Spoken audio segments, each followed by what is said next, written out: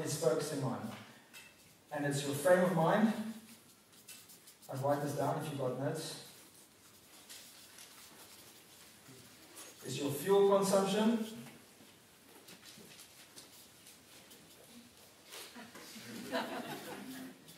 Is it good? It's your fitness. And you can either say function or your functional efficiency. And let me just, okay, so this is just fancy. I turn the words around to make them all F's. But this is your mindset. Okay, this is, you can call this mindset. This is nutrition, obviously, fuel consumption. Fitness is fitness.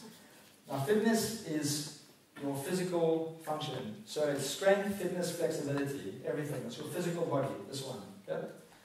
And your functional efficiency is your function. How well you are at, how good you are at functioning as a human being. And it's your ability to do two things: de-stress and re-energize. That's what function is. Less stress, more energy. Okay? This is life coaching. This is nutrition coaching. Any guesses what that is? And this is lifestyle. This is your sleep. Mucho importante. Very important, sleep. Even if you're getting, I was saying to someone, who was the gentleman that was speaking to me about sleep earlier? Yeah, I was saying to you, if you can't get enough sleep, make sure your sleep is optimized. If you're working really hard, I think, oh, I know I should be sleeping 6 hours, but I'm only, or 7 hours, I'm only doing 5. So then do other things to make sure that your sleep is better quality. Don't drink. Don't take coffee at night. Don't have a meal closer than 2 hours before bedtime so that your food's finished digesting, so that when you have that 4 or 5 hours, you bam, you deep sleep. But it's optimizing this area. And what you want to do is you want to focus on each area. For those of you that know the wheel of life, very similar. Very similar. You're going to take here, imagine this is a gauge. Yeah? I'm a high performance coach. I'm going to use it like a fuel gauge. Okay, here's 0, here's 10. 10 out of 10 is freaking fantastic. Okay, measure yourself. Where are you now in your mindset? Where are you now in your focus? What are you focused on? Are you focused on the things that you can be grateful for? Are you focused on things that are going right in your life as opposed to the things that are going wrong? Mark it out of 10. How good is your nutrition? And this is not, don't compare this to what you're being told. This is how good you feel. How good do you feel you're already eating? How healthy is your nutrition on the knowledge that you have?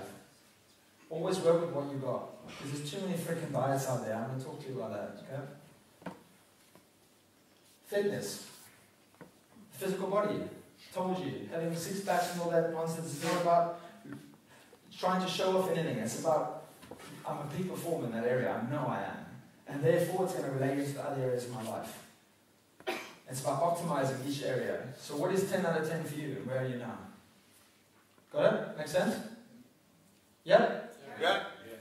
And then your function. How energized and how de-stressed are you? Or probably how stressed are you? Okay, this is completely de-stressed and fully energized. 10 out of 10. That's you tired all the time. Doesn't matter how much you sleep.